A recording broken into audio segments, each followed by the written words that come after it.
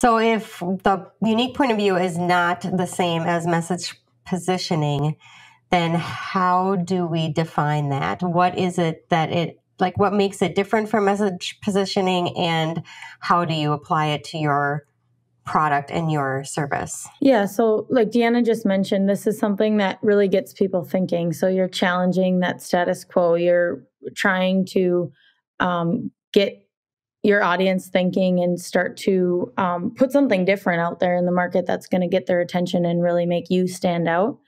A unique point of view is something that really think of it as a stance. Like we all have our own opinion or stance on different topics, and your brand can have the same type of thing. It's something that, it can be controversial. It's something that, not everybody's going to agree with. And some people might listen to that point of view and say, oh, yeah, I don't necessarily see it the same. But at the same time, you're also going to get people who start to understand your point of view and see things through a little bit different lens. And you're going to get people to, again, notice you. And as you're starting to stand out in the crowd, they can start to follow along. And that's really where you start to kind of differentiate yourself from those others in the market. And I think that at Growth Mode Marketing, we really talk about putting that unique point of view out to the right kind of people, the right kind of businesses, which would be your ideal customer profile.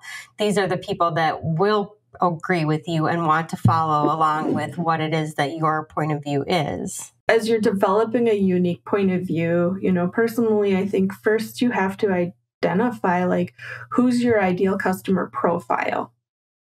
And how do they think, and what do they care about, and what are the triggers that make them interested in your product, and what are kind of the things happening in their organization that make them ideal